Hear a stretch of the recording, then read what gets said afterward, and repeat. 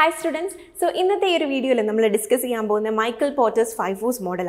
So this we will discuss in unit 1 management concepts and strategies area. So this Michael Porter's 5 force model is a strategic model. So that's why we will strategic models in this unit discuss.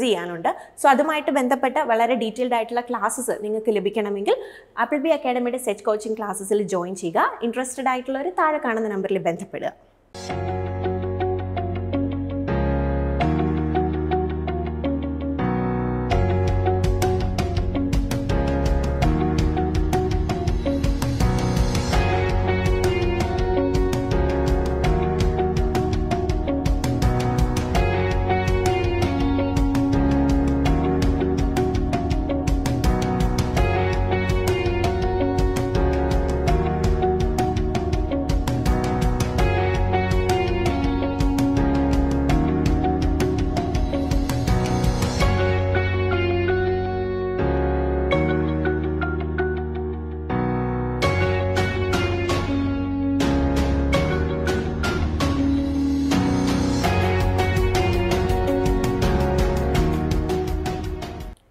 So, Michael Porter's 5 force model is So, normally, Michael Porter's 5 force model is used a startup. Or current position in a firm or industry.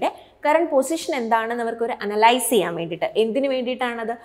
strategies business competitor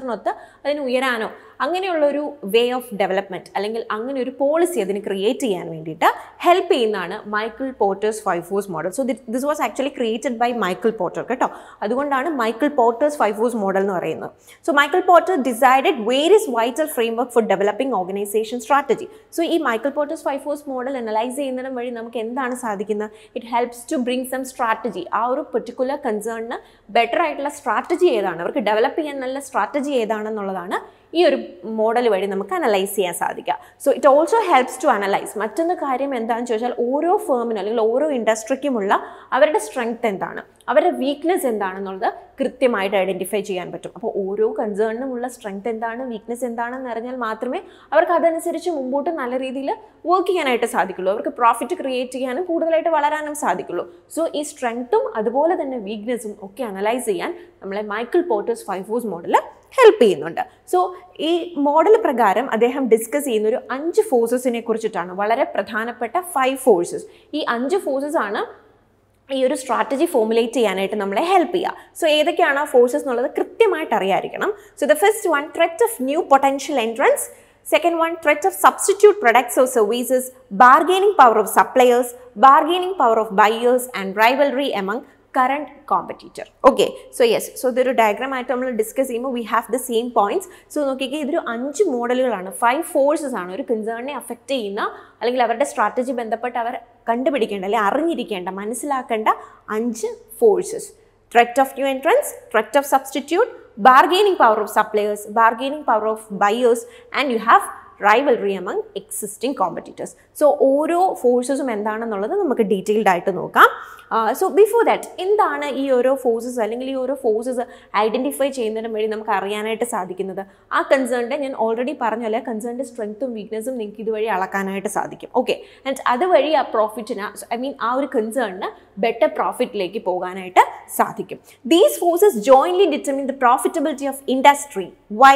Because they shape the prices which can be charged, the cost which can be borne, and the investment required to compete in the industry. So, ഈ ഒരു analysis വഴി നിങ്ങൾക്ക് എന്തൊക്കെ അറിയാനായിട്ട് സാധിക്കും? ആ ഒരു കൺസേണിന് എത്രത്തോളം പ്രൈസ് ചാർജ് ചെയ്യാം, അല്ലെങ്കിൽ അവർക്ക് എത്രത്തോളം കോസ്റ്റുകൾ ഉണ്ടാവാം, അല്ലെങ്കിൽ അതിന് മുമ്പോട്ട് വേണ്ട ഇൻവെസ്റ്റ്മെൻറ്റ് എത്രയാണ്, ഇതിനെക്കുറിച്ചെല്ലാം ഒരു ഐഡിയ നിങ്ങൾക്ക് ഈ ഒരു particular model and application വഴി അറിയാനായിട്ട് സാധിക്കും. So before making strategic decision, the manager should use the 5 force framework to determine the competitive structure of industry. So അതിൻ്റെ ആ ഒരു particular ഇൻഡസ്ട്രിയുടെ കോമ്പറ്റിറ്റീവ് സ്ട്രക്ചർ എന്താണെന്നുള്ളത് അറിയാനായിട്ട് നിങ്ങൾ എന്ത് ചെയ്യണം? ഈ ഒരു particular ഫോഴ്സസ് അപ്ലൈ ചെയ്യുക എന്നാണ് പറയുന്നത്. സോ ഇത് വളരെ നമ്മൾ ഓൾറെഡി പറഞ്ഞു സ്ട്രാറ്റജി ഫോർമുലേഷൻ എന്ന് പറയുന്ന ഒരു ഏരിയയിലേക്ക് വരുമ്പോൾ അല്ലെങ്കിൽ സ്ട്രാറ്റജി ഫോർമുലേറ്റ് ചെയ്യാനായിട്ട് ഒരു കൺസേണിനെ വളരെ ഹെൽപ്പ് ചെയ്യുന്ന ഒരു മോഡലാണ് ഈ പറഞ്ഞ Michael Porter's model. So the potential of these forces differ from industry to industry. So നമ്മളിപ്പോൾ പറയുകയാണ് ഒരു ഇൻഡസ്ട്രിയിലെ പോലെ ആയിരിക്കില്ല ഒരിക്കലും ഈ പറയുന്ന ഫോഴ്സസ് അല്ലെങ്കിൽ ഇതിൻ്റെ എഫക്റ്റ് വരുന്നത് മറ്റൊരു ഇൻഡസ്ട്രിയിൽ. കാരണം ഓരോ ഇൻഡസ്ട്രിക്ക് ഉണ്ടാകുന്ന സ്ട്രെങ്ത്തും വീക്ക്നെസ്സും ഡിഫറെൻ്റ് ആണ്. ഓരോ വ്യക്തികൾക്കും ഉണ്ടാകുന്ന സ്ട്രെങ്ത്തും വീക്ക്നെസ്സും ഡിഫറെൻ്റ് ആണ്, റൈറ്റ്? സോ അതുപോലെ തന്നെ ഒരു ഇൻഡസ്ട്രിക്ക് ഉണ്ടാകുന്ന അതിൻ്റെ ഫീച്ചേഴ്സുകളും അതിൻ്റെ സ്ട്രെങ്ത്തും അതിൻ്റെ വീക്ക്നെസ്സും എല്ലാം ഡിഫറെൻ്റ് ആണ്. സോ ഇതെന്താണ്, ഓരോരിൽ നിന്നും നമുക്ക് കിട്ടുന്ന എഫക്റ്റ് എന്ന് പറയുന്നത് different എഫക്റ്റുകളായിരിക്കും. Okay, so let start with the first force, that is risk of entry by potential competitor. So ഇതെന്തിനെ കുറിച്ചിട്ടാണ് പറയുന്നത്? പുതിയൊരു കോമ്പറ്റീറ്റർ മാർക്കറ്റിലേക്ക് വരാനുള്ള സാധ്യത, അതുവഴി നമുക്കുണ്ടാകുന്ന റിസ്ക്. നമ്മൾ ഓൾറെഡി ഒരു കമ്പനി നല്ല രീതിയിൽ വർക്ക് ചെയ്തുകൊണ്ടിരിക്കുകയാണ്, അവർക്ക് ഭയങ്കരമായ പ്രോഫിറ്റും കാര്യങ്ങളും ഉണ്ട്. അപ്പോൾ പുതിയൊരു കമ്പനി അതിലേക്ക് വരുമ്പോൾ തീർച്ചയായിട്ടും എന്താണ്, അതൊരു റിസ്ക് ക്രിയേറ്റ് ചെയ്യും, അല്ലേ? ആ ഒരു കോമ്പറ്റീറ്ററിലേക്ക് മാർക്കറ്റ് ഷെയർ പോകാം, അല്ലെങ്കിൽ പ്രോഫിറ്റ് ഡിവൈഡ് ചെയ്ത് പോകാം. So that is A risk. So അതൊരു റിസ്ക് ആണ്, ഒരു കൺസേണിനെ സംബന്ധിച്ചിടത്തോളം അതിനുള്ള റിസ്ക് ആണ് risk of entry by potential competitor. വളരെ പൊട്ടൻഷ്യൽ ആയിട്ടുള്ള ഒരു കോമ്പറ്റീറ്റർ, ഒരു പുതിയൊരു കോമ്പറ്റീറ്റർ എന്ത് ചെയ്യുന്നു, ഈ ഒരു പെർട്ടിക്കുലർ മാർക്കറ്റിലേക്ക് വരുന്നു. That is A situation of risk of entry. So the potential competitor refers to the firms which are not currently competing. അപ്പോൾ ഇപ്പോൾ പ്രസൻ്റ്ലി മാർക്കറ്റിലുള്ള കോമ്പറ്റീറ്റർ അല്ല, വരാനായിട്ട് സാധ്യതയുള്ള അല്ലെങ്കിൽ വന്ന് നല്ല രീതിയിൽ കോമ്പീറ്റ് ചെയ്യാൻ ശേഷിയുള്ള ഒരു കോമ്പറ്റീറ്റർ അല്ലെങ്കിൽ ഒരു ഫേം. സോ അങ്ങനെയുള്ളവരെയാണ് നമ്മൾ എന്താണ് risk of entry by potential competitor എന്നുകൊണ്ട് ഉദ്ദേശിക്കുന്നത്. So entry of the new players increases the industry capacity, begins A competition four market share and lowers current cost. So പുതിയൊരു വ്യക്തി അല്ലെങ്കിൽ പുതിയൊരു കോമ്പറ്റീറ്റർ വരുമ്പോൾ ഉള്ള റിസ്ക് എന്താണ്, അതാണ് നമ്മൾ ആക്ച്വലി ഡിസ്കസ് ചെയ്യേണ്ടത്. പുതിയൊരു കോമ്പറ്റീറ്റർ വരുമ്പോൾ തീർച്ചയായും കമ്പനിയുടെ ഷെയർ കുറയാനുള്ള സാധ്യതയുണ്ട്. ഇനി ഈ ഷെയർ ഇവർക്ക് കുറയ്ക്കാതെ നല്ല രീതിയിൽ മുമ്പോട്ട് പോകണമെന്നുണ്ട് എങ്കിൽ അവർ ചിലപ്പോൾ എന്ത് ചെയ്യേണ്ടതായിട്ട് വരും, അവരുടെ കോസ്റ്റുകളൊക്കെ കുറയ്ക്കേണ്ടതായിട്ട് വരും. സോ അങ്ങനെയുള്ള എന്താണ് റിസ്കുകൾ, ഒരു പുതിയൊരു കോമ്പറ്റീറ്റർ ഫേമിലേക്ക് ആ ഒരു മാർക്കറ്റിലേക്ക് എൻ്റർ ചെയ്യുമ്പോൾ ഉണ്ടാകുന്ന റിസ്കിനെ കുറിച്ച് നമ്മൾ പഠിക്കണം. അതാണ് risk of entry by potential competitor എന്നുകൊണ്ട് ഉദ്ദേശിക്കുന്നത്. So this is not an existing competitor. അപ്പോൾ ഇപ്പോൾ ഓൾറെഡി ഉള്ള കോമ്പറ്റീറ്റർ അല്ല, പുതിയതായിട്ട് വരാൻ സാധ്യതയുള്ള ഒരു കോമ്പറ്റീറ്റർ. ആ ഒരു റിസ്ക് എലമെൻറ്റിനെ കുറിച്ച് നമ്മൾ കൃത്യമായിട്ട് അനലൈസ് ചെയ്തിരിക്കണം. അങ്ങനെ വരാൻ സാധ്യതയുള്ള ആരെങ്കിലും ഉണ്ടെങ്കിൽ അവരുമായിട്ട് നമുക്ക് എങ്ങനെ കോമ്പീറ്റ് ചെയ്യാം, അല്ലെങ്കിൽ ആ ഒരു റിസ്കിനെ നമുക്ക് എങ്ങനെ എലിമിനേറ്റ് ചെയ്യാം എന്നുള്ളതൊക്കെ അറിയണമെങ്കിൽ ഫസ്റ്റ്ലി നിങ്ങൾ എന്ത് ചെയ്യണം, അങ്ങനെ ഒരു വ്യക്തി ഉണ്ടോ അല്ലെങ്കിൽ അങ്ങനെ ഒരു കോമ്പറ്റീറ്റർ വരാൻ സാധ്യതയുണ്ടോ എന്നുള്ളതിനെക്കുറിച്ച് പഠിക്കണം, അല്ലെങ്കിൽ അത് വന്നാലുള്ള എഫക്റ്റുകളെ കുറിച്ച് പഠിക്കണം. അതിനുശേഷമാണ് നമുക്ക് ബെറ്റർ ആയിട്ടുള്ള പോളിസീസുകൾ എടുക്കാനായിട്ട് സാധിക്കാം. സോ അതാണ് first force. Okay, second force എന്താണെന്ന് നോക്കിക്കേ, rivalry among current competitor. Already ഉള്ള കോമ്പറ്റീറ്റേഴ്സ് തമ്മിലുള്ള, അതായത് ഓൾറെഡി ആ മാർക്കറ്റിൽ എക്സിസ്റ്റിംഗ് ആയിട്ടുള്ള കോമ്പറ്റീറ്റേഴ്സ്, അവരുമായിട്ടുള്ള എന്താണ് അതുമായിട്ട് നമുക്കുണ്ടാകുന്ന ബുദ്ധിമുട്ടുകൾ അല്ലെങ്കിൽ അതുമായിട്ട് നമുക്ക് സഫർ ചെയ്യേണ്ട റിസ്കുകൾ. So rivalry refers to the competitive struggle for market share between the firm's in an industry. So ഇപ്പോൾ ഓൾറെഡി ഉള്ള കമ്പനികൾ അല്ലെങ്കിൽ ഓൾറെഡി ഉള്ള ഫേമുകൾ തമ്മിൽ എന്തായിരിക്കും, അവർ തമ്മിൽ കോമ്പറ്റീഷൻ ആയിരിക്കും. ആർക്കാണ് കൂടുതൽ മാർക്കറ്റ് ഷെയർ അക്വയർ ചെയ്യാൻ പറ്റുക, അല്ലെങ്കിൽ ആർക്കാണ് കൂടുതലായിട്ട് കൺസ്യൂമേഴ്സിലേക്ക് എത്താനായിട്ട് സാധിക്കുക. സോ അങ്ങനെ ഒരു കോമ്പറ്റീഷൻ ഓൾറെഡി ഉള്ള എന്താണ് ഈ പറയുന്ന ബിസിനസ്സുകൾ അല്ലെങ്കിൽ ഫേംസുകൾ തമ്മിലുണ്ടാകും. സോ അതിനെക്കുറിച്ചും നമ്മൾ പഠിക്കണം. ഇപ്പോൾ പ്രസൻ്റ്ലി മാർക്കറ്റിലുള്ള കോമ്പറ്റീറ്റേഴ്സിനെ കുറിച്ചും നമ്മൾ പഠിക്കണം. അവർക്ക് എന്തൊക്കെ വീക്ക്നെസ് ഉണ്ട്, അവർക്ക് എന്തൊക്കെ സ്ട്രെങ്ത് ഉണ്ട്, അവരെ നമുക്ക് എങ്ങനെ അവരുടെ പ്രൊഡക്റ്റിനേക്കാൾ കൂടുതൽ നമ്മുടെ പ്രൊഡക്റ്റ് കൺസ്യൂമേഴ്സിലേക്ക് എത്തിക്കാം, അതിനെക്കുറിച്ചും നമ്മൾ പഠിക്കണം. അപ്പം ഓൾറെഡി ഉള്ള കോമ്പറ്റീറ്ററിനെ കുറിച്ച് പറയുന്നതാണ് rivalry among current competitors. So extreme rivalry among established firms poses A strong threat to profitability. So വളരെ ഒരു കോമ്പറ്റീഷൻ ഉണ്ടെങ്കിൽ, അതായത് നമ്മുടെ കോമ്പറ്റീറ്ററുമായി നമുക്ക് വളരെ ഒരു കോമ്പറ്റീഷൻ നമുക്ക് ഫേസ് ചെയ്യേണ്ടതായിട്ട് വരികയാണെങ്കിൽ അത് തീർച്ചയായിട്ടും നമ്മുടെ ഫേമിൻ്റെ പ്രോഫിറ്റബിലിറ്റി അത് അഫക്റ്റ് ചെയ്യും, ശരിയല്ലേ? സോ അതുകൊണ്ട് തന്നെ നമ്മൾ എന്ത് ചെയ്യണം, ആ ഒരു പോസിബിലിറ്റിയെക്കുറിച്ച് കൃത്യമായിട്ട് പഠിച്ചിരിക്കണം. അതിനെ എങ്ങനെ നമുക്ക് കവറപ്പ് ചെയ്യാം എന്നുള്ളതിനെ കുറിച്ചിട്ടൊക്കെ ഒരു അനാലിസിസ് ഉണ്ടായിരിക്കണം. സോ വരുന്ന ഒരു കോമ്പറ്റീറ്റർ, ഒരു പുതിയതായിട്ടൊരു കോമ്പറ്റീറ്റർ വരുന്നതും നമുക്ക് റിസ്ക് ആണ്. അതുപോലെ തന്നെ ഓൾറെഡി ആ ഒരു കൺസേണിലുള്ള, ഓൾറെഡി ആ ഒരു മാർക്കറ്റിലുള്ള കോമ്പറ്റീറ്ററിനെ കുറിച്ച് നമ്മൾ പഠിക്കണം. ആ വ്യക്തിയായിട്ട് നമുക്കുള്ള നമ്മളെ അതുമായിട്ട് കമ്പയർ ചെയ്യുമ്പോൾ നമുക്കുള്ള സ്ട്രെങ്ത് എന്താണ്, വീക്ക്നെസ് എന്താണെന്നുള്ള ഒരു പ്രോപ്പർ അനാലിസിസ് നമുക്കുണ്ടായിരിക്കണം. ഓക്കെ, സോ പുതിയൊരാൾ വരുന്നതും നമുക്കൊരു ഭീഷണിയാണ്, അതായത് ഒരു കൺസേണിനെ സംബന്ധിച്ചിടത്തോളം ഭീഷണിയാണ്. കാരണം അവരുടെ മാർക്കറ്റ് ഷെയറിനെയും പ്രോഫിറ്റിനെയും ഒക്കെ അത് എഫക്റ്റ് ചെയ്യും. അതുപോലെ തന്നെ മാർക്കറ്റിൽ ഇപ്പോൾ ഓൾറെഡി ഉള്ള കോമ്പറ്റീറ്റേഴ്സുമായിട്ട് വളരെ കോമ്പറ്റീഷനാണ്, അല്ലെങ്കിൽ അവർ നല്ല ഒരു പൊട്ടൻഷ്യൽ ആയിട്ടുള്ള വളരെ ബെസ്റ്റായിട്ടുള്ള കോമ്പറ്റീറ്റേഴ്സ് ആണ് എങ്കിൽ അവിടെയും എന്താണ് ഈ പറയുന്നൊരു റിസ്ക്, അല്ലെങ്കിൽ അതും ഫേമിനെ തീർച്ചയായിട്ടും അഫക്റ്റ് ചെയ്യുന്ന ഒരു ഫാക്ടറാണ്. അതിനെക്കുറിച്ച് നമ്മളൊരു അനാലിസിസ് നടത്തണം. Then we have bargaining power of buyers. So അടുത്തത് ബയേഴ്സിനുള്ള ബാർഗെയിനിങ് പവറാണ്. So what you mean by this bargaining power of buyers? Buyers എന്ന് പറഞ്ഞാൽ നമ്മുടെ പ്രൊഡക്റ്റുകൾ വാങ്ങുന്ന കൺസ്യൂമേഴ്സ് അല്ലെങ്കിൽ കസ്റ്റമേഴ്സിനെയാണ് നമ്മൾ ഈ ബയേഴ്സ് എന്നുകൊണ്ട് ഉദ്ദേശിക്കുക. So bargaining power of buyers refers to the potential of buyer to bargain down the price charged by the firm in industry or increase the firm's cost in industry by demanding better quality and service of product. So ഒരു buyer ഏറ്റവും നല്ല quality products വേണമെന്ന് പറയുന്നു, അല്ലെങ്കിൽ കുറച്ചുകൂടെ price കുറഞ്ഞ, അതായത് കുറച്ചുകൂടെ ക്വാളിറ്റി ഉള്ള എങ്കിൽ കുറച്ചുകൂടെ റീസണബിൾ ആയിട്ടുള്ള പ്രൈസ് വേണം എന്നൊക്കെ ബാർഗെയിൻ ചെയ്യുന്ന ഒരു സിറ്റുവേഷൻ, അതായത് അവരങ്ങനെ ആവശ്യപ്പെടുന്ന ഒരു സിറ്റുവേഷൻ, അതും തീർച്ചയായിട്ടും കമ്പനി അഫക്റ്റ് ചെയ്യുന്ന ഒരു ഒരു കാര്യം തന്നെയാണ്. സോ എങ്ങനെയാണ് ഇവർക്ക് ഈ ബാർഗെയിനിങ് പവർ ഇംപ്രൂവ് ചെയ്യുന്നത്, അല്ലെങ്കിൽ എന്താണ് ഈ ബയേഴ്സിന് ബാർഗെയിനിങ് പവർ എന്നുകൊണ്ട് നമ്മൾ ഉദ്ദേശിക്കുന്നത്?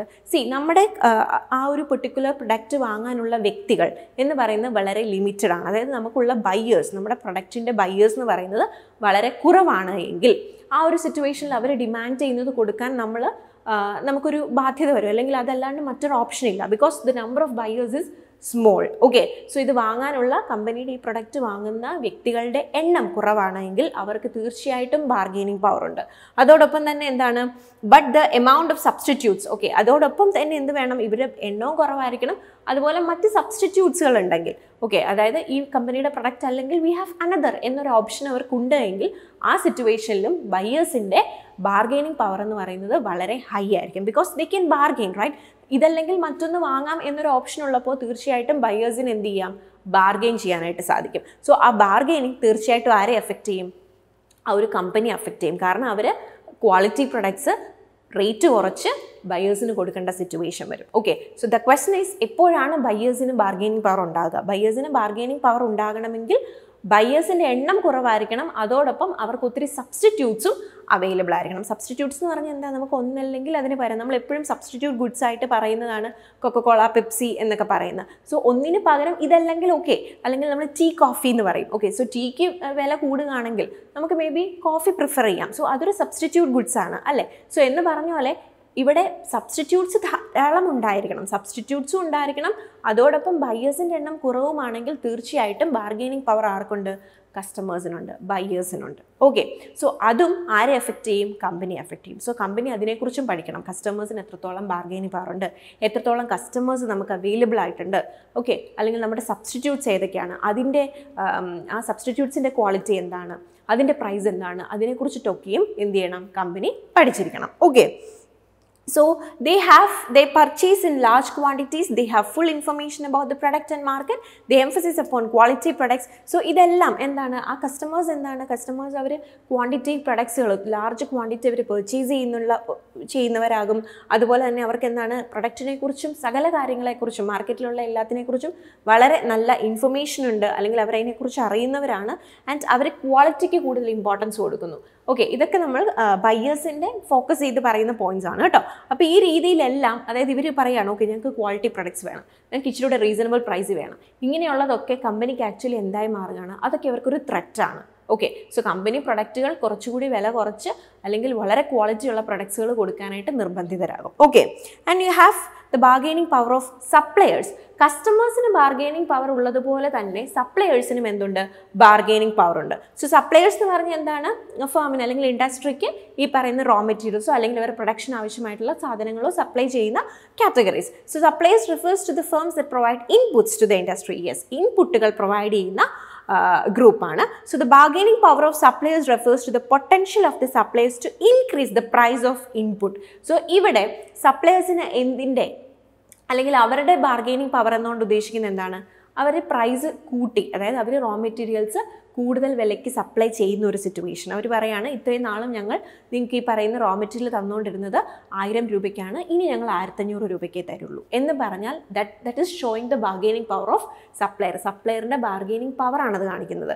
ഓക്കെ, സോ സപ്ലയർ റോ മെറ്റീരിയലിന് കൂടുതൽ റേറ്റ് ചോദിക്കുമ്പോൾ അത് തീർച്ചയായിട്ടും ഫേമിനൊരു ത്രെറ്റാണ്, അല്ലേ? കാരണം അവരുടെ കോസ്റ്റ് അവിടെ കൂടി, അപ്പോൾ തീർച്ചയായിട്ടും അവരുടെ പ്രോഫിറ്റ് അവിടെ കുറയും. So C, to increase the price inputs or the cost of industry in other ways. So ഇൻപുട്ടിൻ്റെ പ്രൈസുകൾ കൂടുതലായിട്ട് ചോദിക്കുക, അതിപ്പോൾ ലേബർ ആയിക്കോട്ടെ, റോ മെറ്റീരിയൽ ആയിക്കോട്ടെ, സർവീസ് ആയിക്കോട്ടെ, ഏതൊന്നിൻ്റെ ആണെങ്കിലും അവരതിന് പ്രൈസ് കൂടുതൽ ചോദിക്കുമ്പോൾ that is creating the bargaining power of supplier. Okay, so ഇനി എപ്പോഴൊരു സപ്ലയർക്ക് ഇങ്ങനെയൊന്ന് എന്താ ബാർഗെയിൻ ചെയ്യാൻ പറ്റുന്ന എപ്പോഴായിരിക്കും ആ ഒരു പ്രൊഡക്റ്റിൻ്റെ അല്ലെങ്കിൽ ആ ഒരു റോ മെറ്റീരിയൽ സപ്ലൈ ചെയ്യാൻ വളരെ കുറച്ച് ആൾക്കാരേ ഉള്ളൂ എങ്കിൽ, ഫ്യൂ സപ്ലയേഴ്സേ അവൈലബിൾ ആയിട്ടുള്ളൂ ആൻഡ് ഉള്ള സപ്ലയർ എന്ന് പറയുന്നത് വളരെ ഡൊമിനൻ്റ് ആയിട്ടുള്ള ആളൊക്കെ ആണെങ്കിൽ എന്ത് ചെയ്യാനായിട്ട് സാധിക്കും? അയാൾ പറയുന്ന വിലയ്ക്ക് നമ്മൾ വാങ്ങേണ്ടതായിട്ട് വരും. ഓക്കെ, ഇപ്പോൾ ഒരു പ്രൊഡക്റ്റ് ഒരാളുടെ കയ്യിൽ മാത്രമേ ഉള്ളൂ എങ്കിൽ അയാൾ ഏത് രൂപ പറഞ്ഞാലും അല്ലെങ്കിൽ എത്ര എമൗണ്ട് പറഞ്ഞാലും നമുക്കത് അത്യാവശ്യമാണെങ്കിൽ നമ്മളത് വാങ്ങേണ്ടതായിട്ട് വരും. ഓക്കെ, സോ ഈ സിറ്റുവേഷൻ എന്താണ് ക്രിയേറ്റ് ചെയ്യുന്നത്? കമ്പനിക്ക് വീണ്ടും ഒരു ത്രെറ്റ് ക്രിയേറ്റ് ചെയ്യുന്നു. സപ്ലയർ വളരെ ഡോമിനൻ്റ് ആയിട്ടുള്ള വ്യക്തിയാണ് അല്ലെങ്കിൽ സപ്ലൈസിൻ്റെ എണ്ണം വളരെ കുറവാണ്, ആ ഒരു റോ മെറ്റീരിയൽ സപ്ലൈ ചെയ്യുന്ന ആൾക്കാരുടെ എണ്ണം വളരെ കുറവാണ് എങ്കിൽ അവിടെ കമ്പനിക്ക് വീണ്ടും ഒരു ത്രെറ്റ് ഉണ്ടാവുകയാണ്. So strong supplies can extract profits out of industry by increasing the cost of firms in the industry. So strong supplier ആണെങ്കിൽ, വളരെ സ്ട്രോങ് ആയിട്ടുള്ളൊരു സപ്ലയർ ആണെങ്കിൽ തീർച്ചയായിട്ടും അയക്ക് എന്ത് ചെയ്യാനായിട്ട് പറ്റും? കൂടുതലായിട്ടുള്ള ഒരു ചാർജ് അയക്ക് റോ മെറ്റീരിയൽസിൽ ചോദിക്കാനായിട്ട് സാധിക്കും. സോ അത് തീർച്ചയായിട്ടും ഫേമിന് ഒരു എക്സ്ട്രാ കോസ്റ്റ് create ചെയ്യും. Okay, so this is about the bargaining power of supplier. And the last force is threat of substitute products. നമ്മൾ ഓൾറെഡി പറഞ്ഞു സബ്സ്റ്റിറ്റ്യൂട്ട് പ്രൊഡക്റ്റ് ഒരു ത്രെറ്റാണ്. നമ്മൾ ബയേഴ്സിനെ കുറിച്ച് ഡിസ്കസ് ചെയ്തപ്പോൾ അത് പറഞ്ഞു. എനിവേ വി ഹാവ് സെപ്പറേറ്റ്, അതൊരു എക്സ്ട്രാ ഫോഴ്സ് ആയിട്ട് തന്നെ നമ്മൾ ഡിസ്കസ് ചെയ്യുന്നുണ്ട്. സോ സബ്സ്റ്റിറ്റ്യൂട്ട്സ് എന്ന് പറഞ്ഞാൽ നമ്മൾ പറഞ്ഞു നമുക്ക് ഒന്നല്ലെങ്കിൽ മറ്റൊന്ന് എന്നൊരു ഓപ്ഷനുള്ള സിറ്റുവേഷനാണ് ഈ സബ്സ്റ്റിറ്റ്യൂട്ട് ഗുഡ്സ് എന്ന് പറയുന്നത്. ഒന്നല്ലെങ്കിൽ അതിൽ നിന്ന് രണ്ടിൽ നിന്ന് നമുക്ക് കിട്ടുന്ന യൂസേജ് അല്ലെങ്കിൽ അതിൻ്റെ രണ്ടിൻ്റെ ബെനിഫിറ്റ് എന്ന് പറയുന്നത് ഒന്നായിരിക്കും. Substitute products refers to the products having the ability of satisfying customers need effectively. അതായത് ഏത് പ്രൊഡക്റ്റ് ആണെങ്കിലും അത് ഒരേപോലെയാണ് നമ്മളെ സാറ്റിസ്ഫൈ ചെയ്യുക.